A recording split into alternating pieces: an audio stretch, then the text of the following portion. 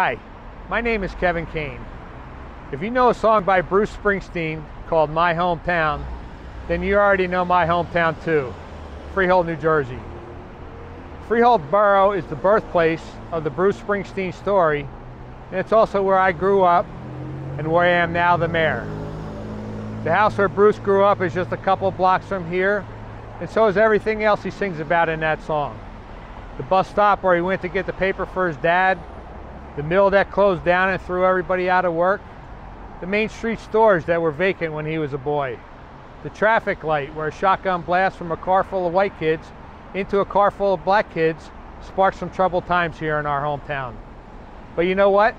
My family stayed here through all those troubled times, and so did a lot of others.